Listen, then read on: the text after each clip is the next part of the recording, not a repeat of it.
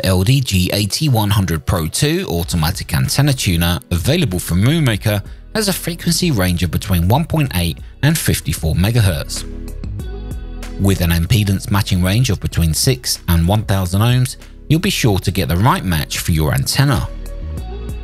The AT Pro 2 has over 4,200 stored memories, with a recall time of just 0.2 seconds for previously stored frequencies, and only a maximum of 6 seconds for newly tuned frequencies. With a maximum power rating of 125 watts, with 100 watts on 6 meters, makes the AT Pro 2 suitable for everything from QRP to a typical 100 watt transceiver. The front panel has 2 LED indicator bars which show transmitted power and current SWR values.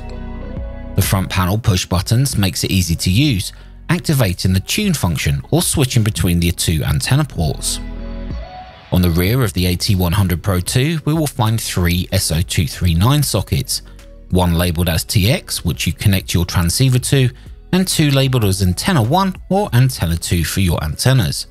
We also find a ground wing nut, making it easy to ground the tuner. Also on the rear we find the power socket and a radio connection socket which is used for tuner control from your Yaesu or Icon radio with use of an optional cable. The AT Pro 2 requires a 13.8 volt power supply to operate, using the supply DC lead to your shack power supply.